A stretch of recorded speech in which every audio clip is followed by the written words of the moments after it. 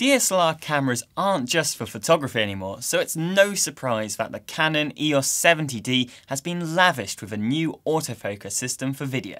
A successor to Canon's popular EOS 60D, the 70D is targeted at amateur photographers looking to give their shots a professional sheen.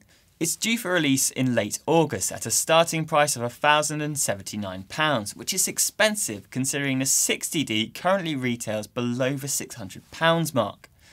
So, is the Canon EOS 70D worth investing in? We investigate its 3 key features.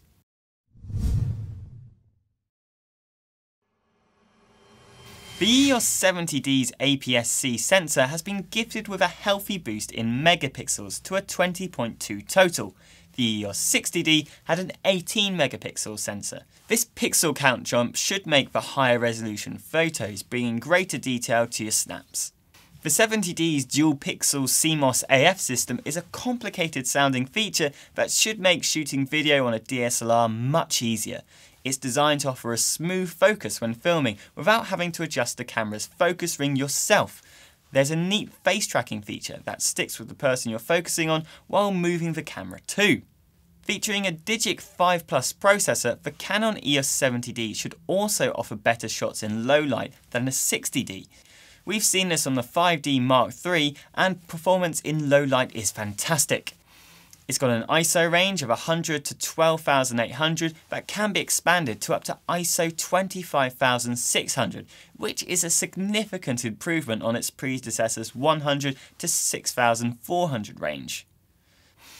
With smartphones producing respectable results on a pocket-sized scale, there's a necessity for mid-range cameras to trump them in terms of photos and video. Although the Canon EOS 70D is far from revolutionary, it embraces all the changes you'd want if you were considering an upgrade from the 60D.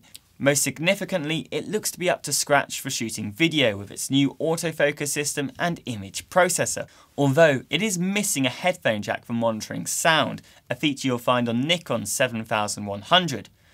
The 70D's 3-inch touch-sensitive display and Wi-Fi connectivity are also nice touches too.